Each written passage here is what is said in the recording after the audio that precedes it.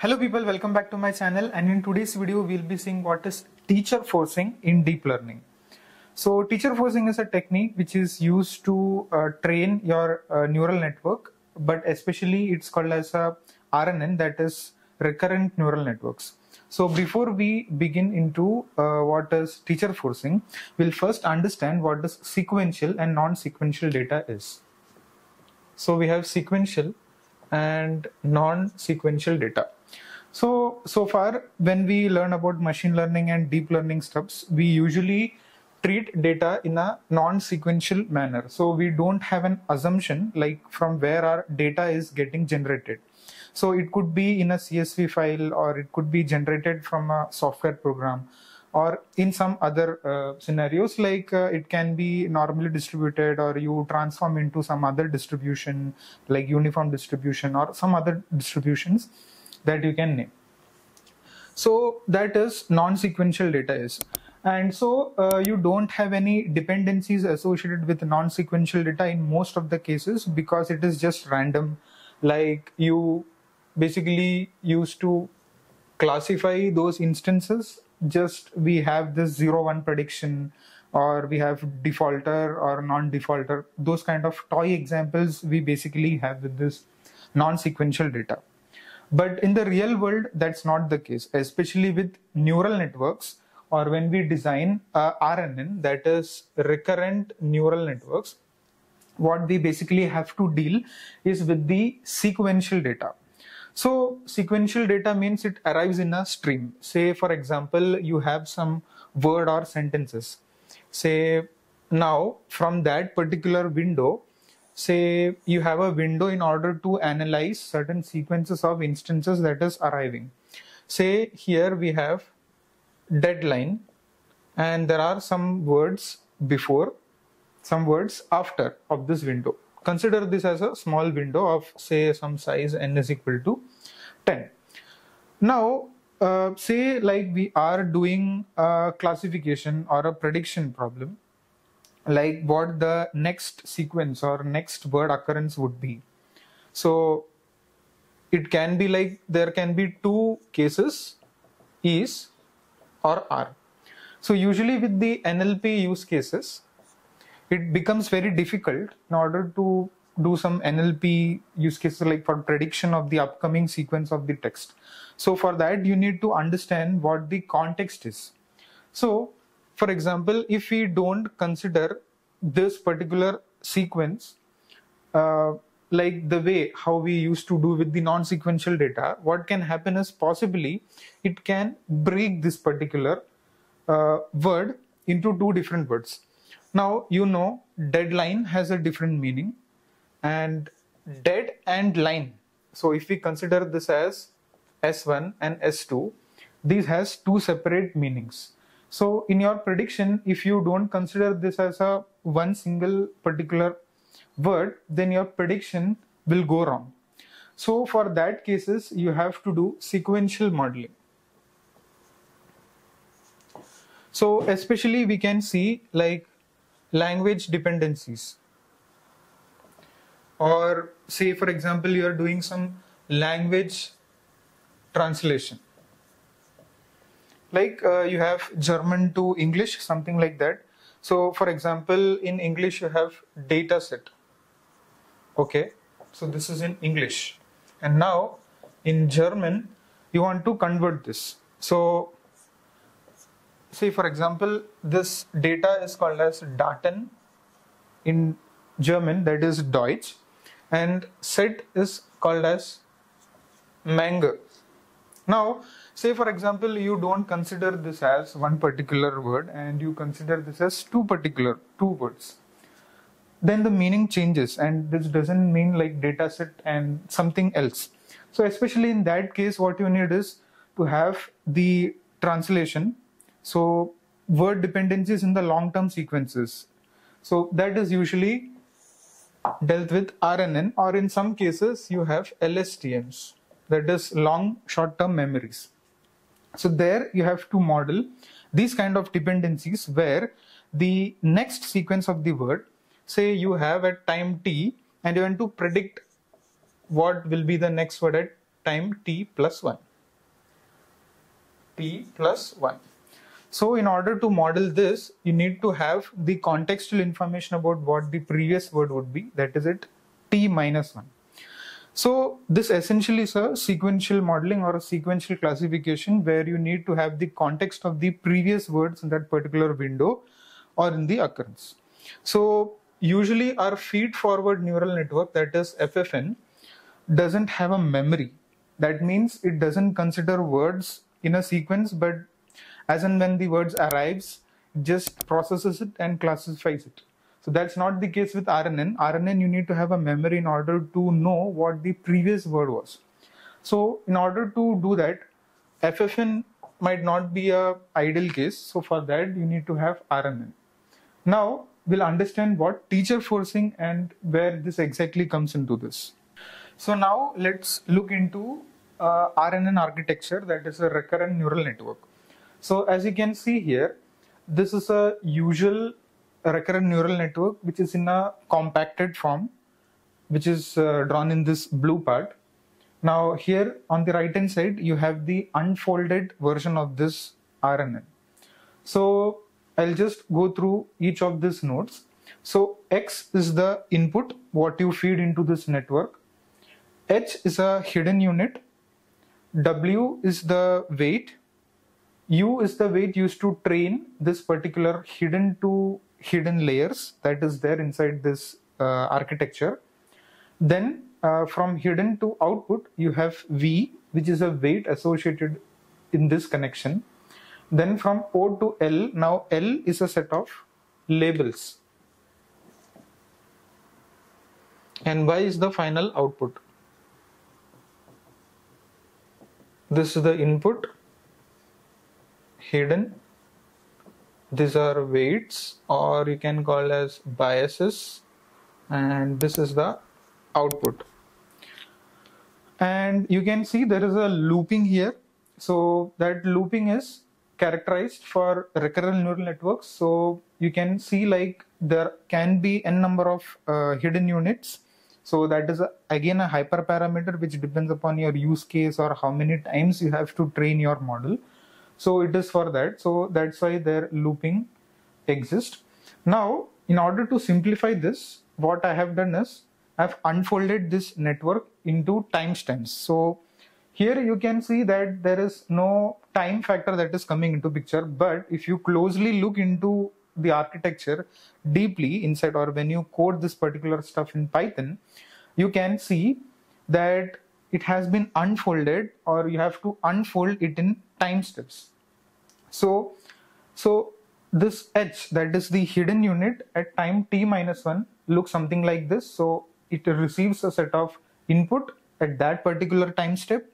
Then it has an output at that particular time step. Then whatever you compute here, that is sent with the help of a weight, that is W, to a hidden unit at time step t, which receives an input X at time t with a weight U and output at t, which is again used to predict. So this can be considered as a phase for prediction. So our language translation use case. Let's take that example here. So what would be the next word in the sequence? So that is solved with the help of a hidden layer at time t plus 1, which receives an input at t plus 1 with a weight U at time t plus 1. So you might have observed, or you can see there are weights that is getting repeated every time here and there, or here also you can see that there are different weights here. Now why this is the case, or why there are different number of or these weights in this architecture, or why there are so many. Like in the usual neural networks, what we had is W transpose X plus V. So where X was our input and we had the weights W and V.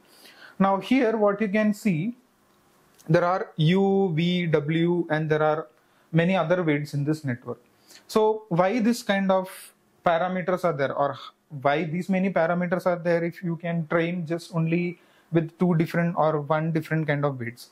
Now this is the peculiar property of this. So remember, in recurrent neural networks there is a concept called as parameter sharing.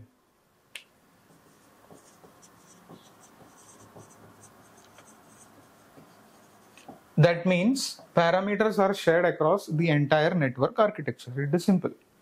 Now, say for example, if you don't do parameter sharing, or you just have only one weight, say you have a universal weight W which is shared across this.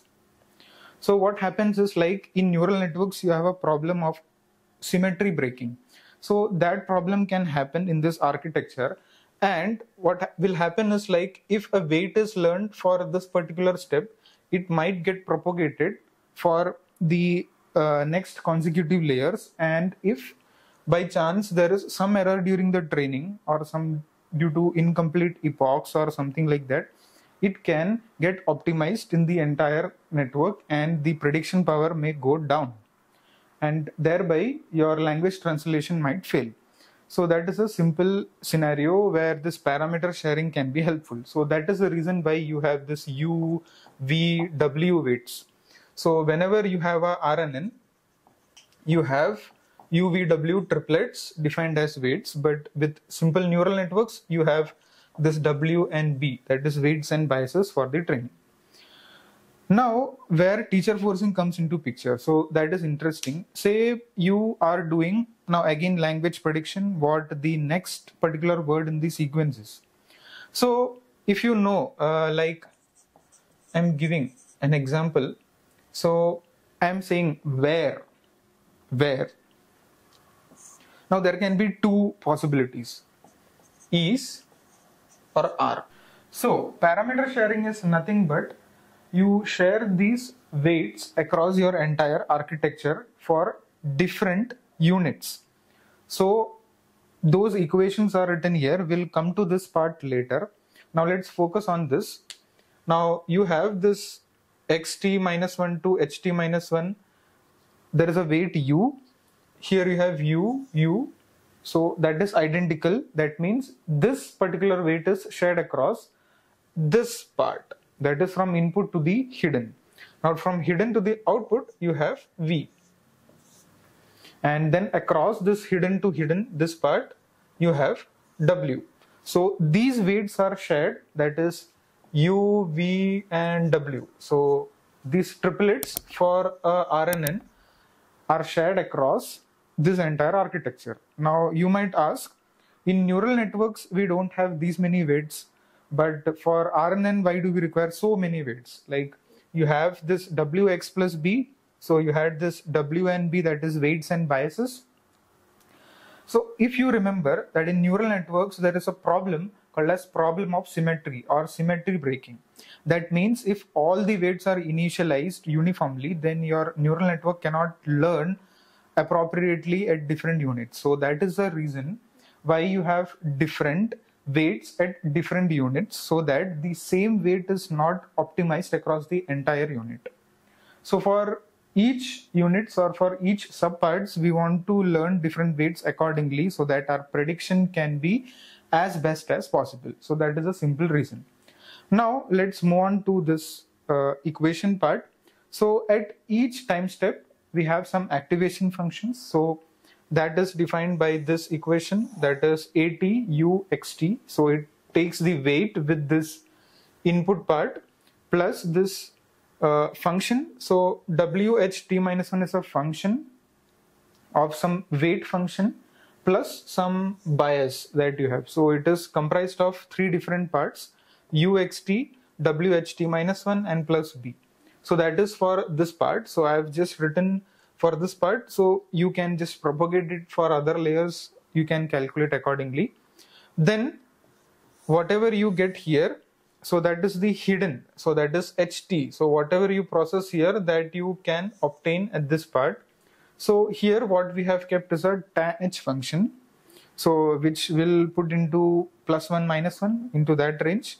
And this activation function is given here. Activation function can be anything, ReLU, softmax. Softmax we don't really put in this between layers, but we usually put at the final layer for prediction or for multi-class classification, something like that.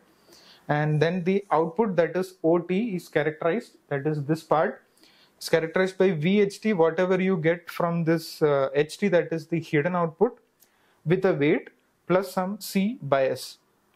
And finally what we have is W cap T, that is softmax of OT. So this W and this Y and Y cap is used for your prediction, that if your ground truth matches with the given output or predicted output by the neural network or not. Now here is the catch. Now if there is some mistake in this part, or your prediction is not the way that you desired, what you usually do is you have some ground truth at this part, that is OT minus 1. You just directly feed to the hidden layer of the next time step. So output of the previous time step is directly fed to the hidden unit at the next time step. So similarly here, this ground truth is fed to the hidden, and not, you don't consider this, but you can skip this in some of the cases according to how you train your network. So this is called as teacher forcing. You force the network to learn what is there exactly in the ground truth. So in this scenario, like in the dataset, you know it is where R, but your model somehow predicts it's where is. That itself is wrong. So in that case, your prediction power might go down. So in that cases, you do this teacher forcing. So it's a fancy term, but its concept is simple. So I hope you enjoyed this video. If you found this video helpful, please do like, share, comment, and if you are new to this channel, please consider subscribing. Thank you very much for watching this video.